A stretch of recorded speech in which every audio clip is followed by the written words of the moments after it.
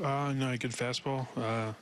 Four seam was running good. Sinker was also pretty good, and then curveball was better than it's been in the past. So I was able to mix it up a little bit, in and out, and then drop breaking balls on under. So if you can do that, you're going to have success for the most part.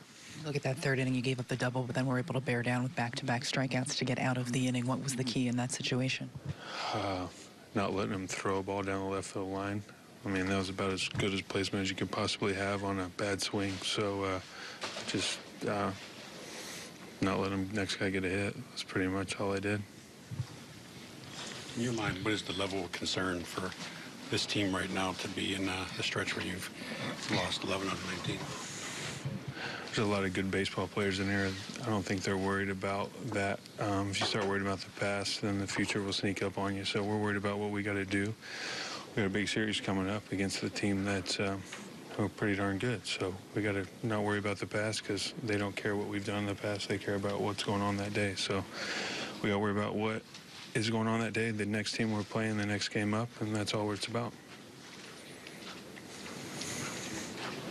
Are you surprised when he takes you out there? I know the bullpen's there for a reason, but are you surprised if you have your pitch counts good there?